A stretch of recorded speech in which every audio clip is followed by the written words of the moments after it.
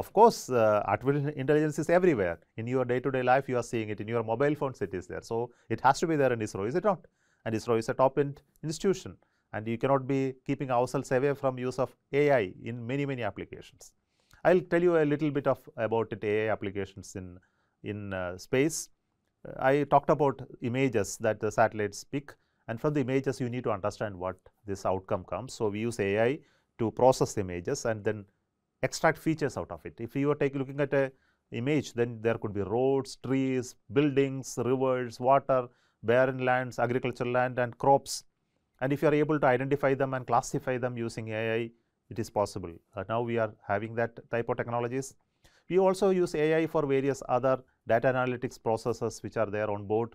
We use natural language processing for voice communication and other systems in our robots. Possibly Vyomitra will be using those AI engines for us to communicate.